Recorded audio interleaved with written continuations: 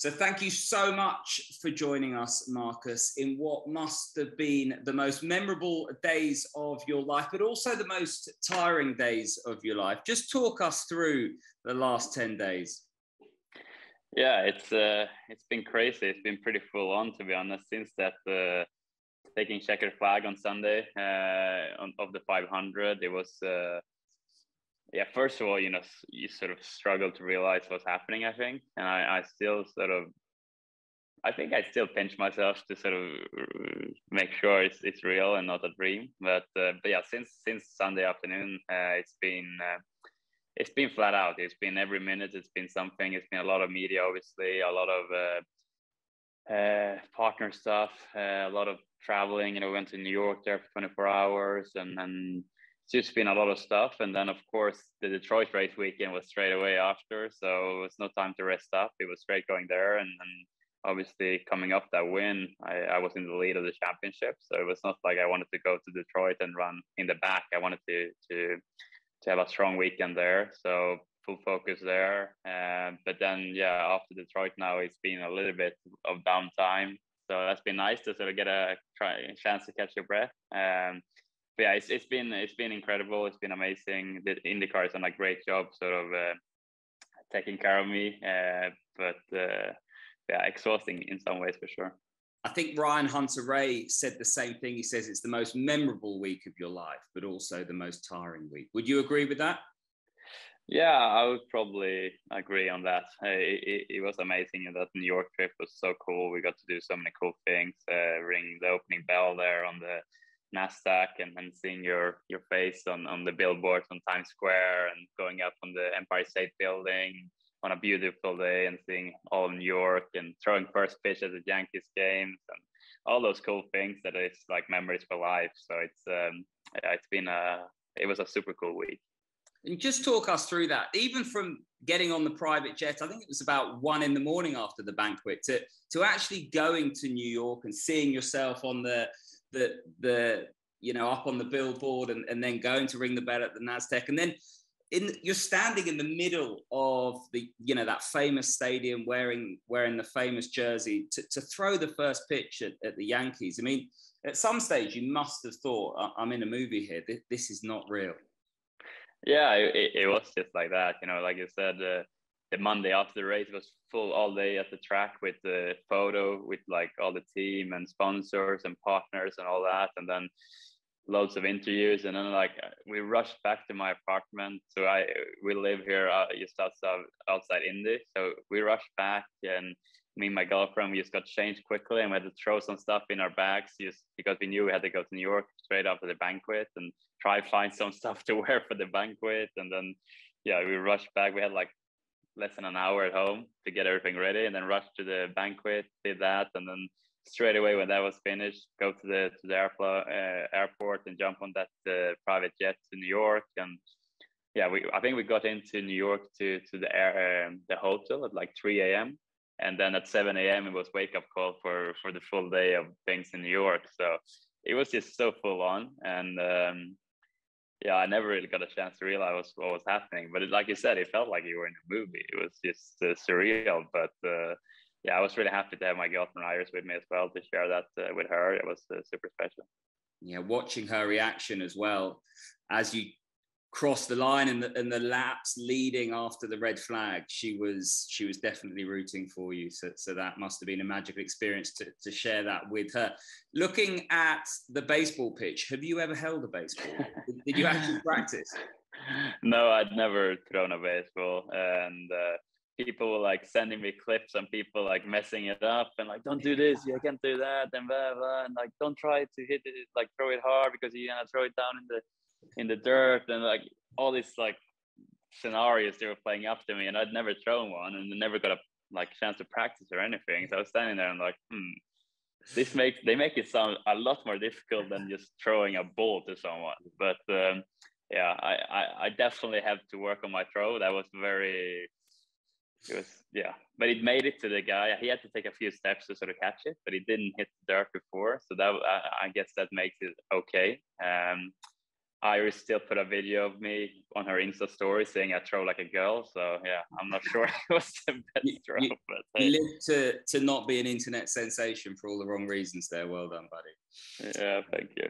So going back to the 500, I mean, obviously, really strong month of May for Chip Ganassi as a whole. You went into that race thinking you could win the 500, that you're in with a chance. But when did you actually really think this is on? Yeah, so like you said, the whole month, I think we were the team to beat. You know, Ganassi, I said that multiple times, you know, that just putting 5 cars on the grid for the 500, I think is an achievement in itself. But to put 5 cars that all had the speed to win, I think that was incredible. And I think we showed that from like day one. All 5 of us was always running in the top 10 or top 5. And we were really, really strong. The cars felt really good. And obviously after coming off the qualifying weekend, when we had 4 cars in the Fast 6, and we knew going into the race we're going to have a really strong chance. But as we all know, you know, the 500 is such a special race, and there's so many things happening throughout the race. So being fast is just a small part of winning the race. But I had a clear game plan going into the race. I you know, it was my fourth time doing the 500, and every year I'd mess something up or something had happened that ruined my chances. So I tried to learn from that, and I spent a lot of the off season sort of studying 500 races from previous years to see how the race plays out. Also talked about with Dario and TK and Dixie and those sort of experienced guys before. So I had a clear plan that, you know, the first 150 laps, I'm just going to run here in the top 5, top 4, just run there, make the fuel numbers, take care of the tires, protect my race car, and not take any risk. Just run up front, and then like the last stint and a half, really turn things on. And that was a cool thing. Like I managed to follow that plan almost perfectly. We had one hiccup in one of the pit stops where Jimmy came into the box and I was going to leave. So I had to stop and wait for him. And that dropped us from 3rd to 8th. And, you know, when that happened, I was a bit worried because this might be difficult to get back up, because we saw how difficult, when you get a bit in the pack, it was difficult to make passes. So that was the only part of the race where I was a bit sort of worried that we might not have a chance to win this, but then managed to pick up a few guys quite quickly and get ourselves back in the sort of top 5, top 6. And then the last 50 laps, I knew I had the car that could do it. So then I knew it was on. And didn't you have a chat with Dario the night before about the last few laps? And did that advice ring true? And you really did find yourself in a dogfight at the end there? Yeah, it's so funny because the night before, me and Iris, we bought some sushi takeaway and sort of brought to the infield there, because, you know, we all have our RVs there on the speedway, and we were just sitting there at the back, and then Dario was there and some other people, and I was just sitting talking to Dario, and we talked about last year with Alex and Helio, what happened there, and I asked him specifically, so if I lead with a couple of laps to go, what should I do? And he was like, yeah, you need to, you know, break the draft and do, you know, remember Simon in 19, what he did, you need to do that, or even more, you know, you need everything. It's just, you know, you just have to use everything. And we just talked about that scenario. And then, when that red flag came out and I was sitting there in pit lane, I was just thinking about that conversation and like, this is exactly what we talked about last night. So I just tried to use all that information and experience that Dario shared with me, and just tried to make a plan in my head before we went green again. And I executed that plan exactly the way I wanted. And it was extremely close, but it was enough. When the red flag came out, you were in such a strong position. How difficult was that mentally, or did you just had, or was there an element at all to your mindset that just thought, crikey, how's that happen? It was tough. Like I obviously with like 15 to go, I had that 3-second gap to Pato, and my car was really fast, super well balanced, and I could, you know, they kept updating me every lap, and I could tell that he didn't close on me. He was like closing less than a tenth a lap, so he was not going to catch us. I was counting down the laps, and hearing the gaps, I knew he was not going to catch us. And the only thing that was going to stop us at that point was a caution. but that was the thing. I know how easy it is for someone to crash. So I was not taking anything for granted, and was counting down the laps, but you really just praying for no caution. And then when that happened, I was very upset, especially when I saw it was Jimmy. It was one of my teammates, and I almost lost it a bit there on the red flag, because I was on the radio. I'm like, I can't believe this. How is this possible? Didn't anyone tell him that we're leading with 3 seconds? We cannot take any risks. And I know no one crashes on purpose, obviously. So it was, I was not angry on Jimmy. I was just angry at the situation, and I was really frustrated for a couple of minutes. But then I had Mike, my strategist, and Brad coming on the radio, and they were like, "It's your day. You're the guy. You're gonna do it. It's you have the car. You have the ability to do this." And they were really helping me to sort of calm myself down a bit. And then I ended up saying to myself, "Look, it's the biggest race in the world. It's not supposed to be easy, and this is just another challenge that you have to overcome to be the champion." And I sort of just tried to get back into the zone and managed to get back into the zone. And then, like I said, I made this plan in my head, exactly where I wanted to make the restart, exactly how I wanted to swerve down the straights and place the car. Like I had that, I sort of played it in my head a few times even before the green came, and those minutes really helped me get that sharp focus that I needed. Yeah, I think the very best, they can be the best that they can be in the biggest moments of their career. And it looked like that from the outside. You had the opportunity, you'd never been in that situation, and you looked cool, calm, and collected. The restart was phenomenal. So we'd seen restarts analysing the race and commentating where they hadn't got the best of starts and they were fanning out down into turn 1, but your restart was phenomenal. And that just gave you that sort of break, and it was a lap before Pato came back at you. When he was side by side into turn 1, he said straight after the race, "Listen, I backed out because I didn't think Marcus was going to back out," and it kind of looked like that.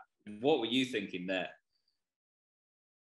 I had that plan to swerve, because I knew he was going to have one run, either on the restart or the next lap, because I knew it was 2 lap shootout. So like you said, I managed to really perfect the restart. I got that jump, so he couldn't attack me into 1 on the restart, which was good, because like all day, people had been pretty much every time the leader had been overtaken on the restart. So that was really important to get that and sort of have the first lap covered.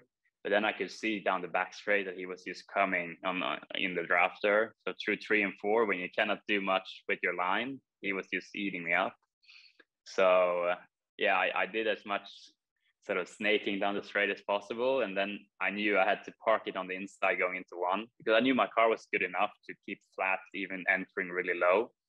So that's why, I parked it down the inside lane. So he had to go around the outside. And then I was committed to stay flat. And, if he was going to pass me, he had to go on the high side and keep it flat as well.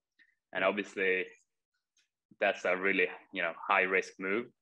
And, he backed out of it, which was good for me. I think it would have been really hard for him to make it stick, but you never know, right? But yeah, I was committed to keep my foot down. Some people were saying I was going to put him in the fence. I would not have put him in the fence, but I would have kept my foot down and kept my inside line, and he would have had to make it stick on the outside, which, like I said, I think that was a high risk move that he probably wisely backed out of. Especially with the tyre life, we saw a lot of the incidents near the end of the stint life for the tyres, and obviously Jimmy Johnson's incident no different. And I think with the tyre life that you had there, obviously you had a phenomenal balance. He probably wasn't as confident, but we'd heard him on the radio during the red flag talking to Taylor Kyle and being really surprised about your pace. So he was actually saying, "Man, he was so fast." So it almost came across as like you had the weaponry in your armory, and if you were going to be able to hold it flat down on that lower groove, there was nothing really that he had for you. Yeah, and I think that was another one of the cool things that actually me and TK talked about after the race, that both of us became so strong in the last stint and a half. And I think the McLaren guys, they had no idea what was coming for them. And I think the cool thing with that was that pretty much all race, like the first 150 laps, I was on fuel save mixtures and just waiting. I was just sitting there and waiting for the last 50 or 40 laps. And that was the thing. Until those last laps, I didn't switch to full rich fuel until then. So I think when we did that and went sort of full power, I think they were shocked. The pace we had when I passed Pato and Felix there after the last stop and sort of pulled that 3-second gap. I think they didn't see that coming for sure. And I think that was what got them a bit surprised, because I don't think they expected us being that fast. No, it was a phenomenal performance. I actually had you and Alex as my pick beforehand. So good man. Do you know what? What really swayed it for me was your pace on the opening qualifying run in those difficult conditions. That was really impressive, where no one was really going quicker, and you went and put your car into the slot to make the second day, and that for me showed that you had something good underneath you. Yeah, I agree. I think that on qualifying day one, that run that we did at the very heat of the day, it was windy and really hot and slick, and to manage to do that run, I honestly think that was the best run of that day of qualifying. So that showed that my car was really, really good. And to be honest, all month, I don't think I think ninth was the worst result in a session all month. And most of them I was in the top 5. So as we all know, practice days and stuff like that, the times or the speeds are not super representative, because, it's a lot about toes and stuff. But at the same time, if you're always fast every single session, it gotta mean something. And we knew that our cars were really good, and I could tell when I was in traffic how strong we were compared to a lot of other cars. So we knew we had a good chance, but again, it's such a special race. So it's so hard to still pull it off. So looking at the whole month, if you could pick the most memorable moments, I'm sure that's quite difficult. It was a first time win for you. A lot of your crew as well on the 8 car, first time win for them. But what was the most memorable moment there for you throughout the whole month?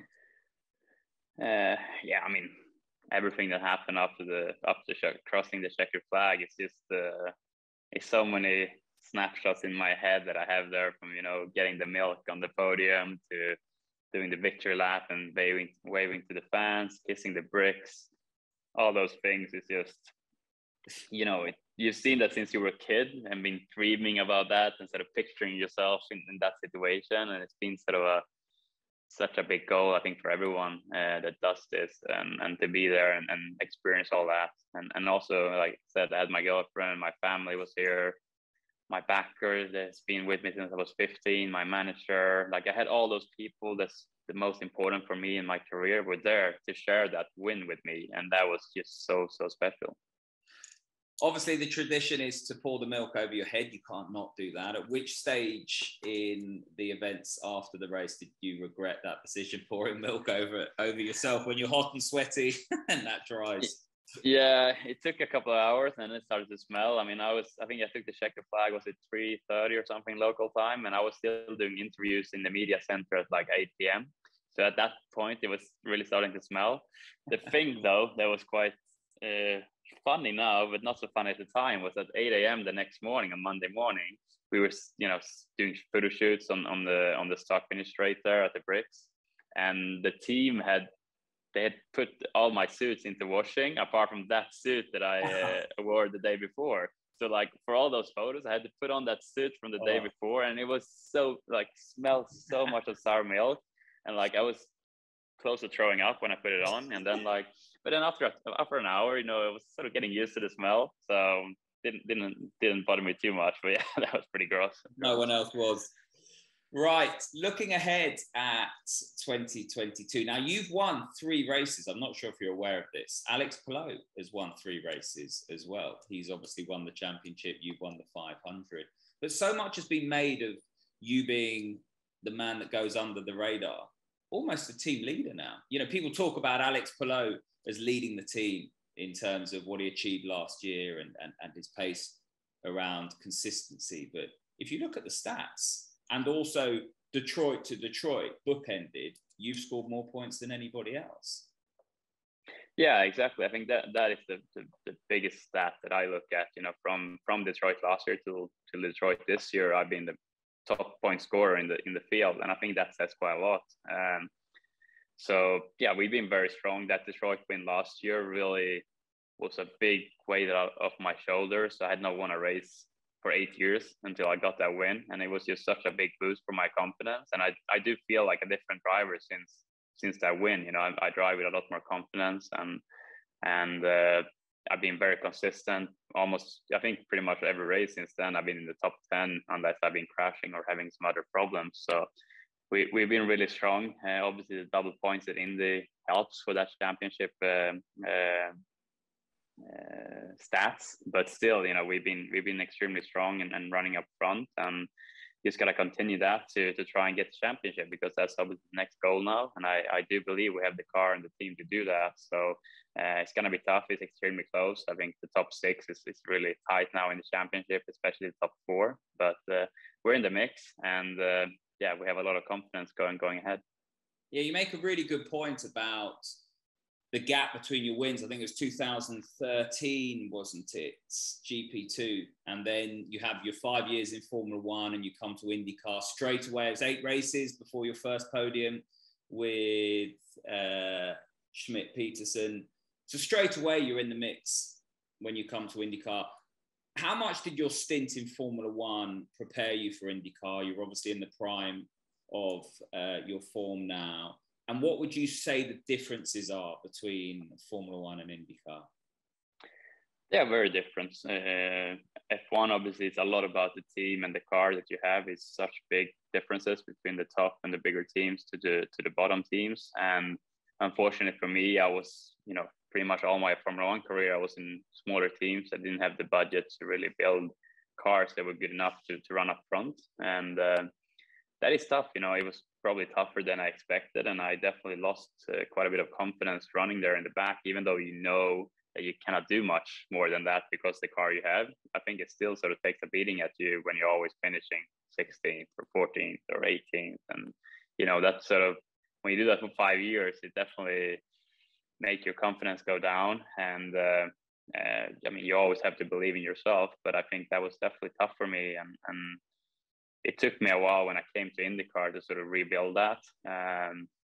And also IndyCar is such a different series, obviously one spec series. It's a lot about working with your team and your engineers to really try and get the car to your liking. And there it's been really good since I came to Ganassi in start of 2020. I started to work with Brad Goldberg, my engineer, and we've been together now. It's our 3rd year, and he knows exactly what he has to give me in the car to get my full potential out of it, because that's the thing. IndyCar these days, you know, it's so tight, it's so competitive that you need to get that car a little bit more to your liking, and that can be the difference between winning a race or being P10. So it's really tough, but it's a really fun series because it's more about driver and team than, you know, the car. So I really like that aspect of it. And also I think with IndyCar, which is really cool, is that you have to be such a complete driver, because you go to the super speedway, we go to the short ovals, we go to the bumpy street courses, we go to the flow-in nice road courses. So it's like,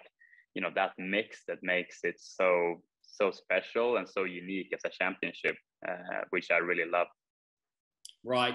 I know you've got to go, so just ask one question. Road America, races coming thick and fast. You go very well at Road America. Are you looking forward to this weekend?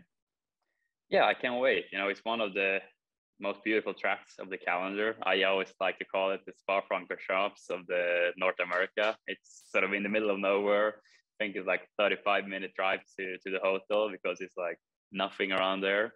But it's super beautiful, and it's really hilly and a lot of elevation changes, and it's a really long lap. It's the longest lap of the calendar for us. So it's a fun place to be at, and the track produces usually very good racing as well. It's some good overtaking spots, and I've been running quite well there over the years. I think my best finish is a 4th place finish, but I've been pretty good around that place. And obviously with the confidence I have going now, I'm looking forward to being right up there fighting for the win on Sunday. Well, listen, Marcus, you've been a wonderful guest, and thank you so much for taking time out of your busy schedule to join us on Sky Sports IndyCar. We wish you the very best with this weekend and the whole of 2022. Thank you so much. Thanks for having me.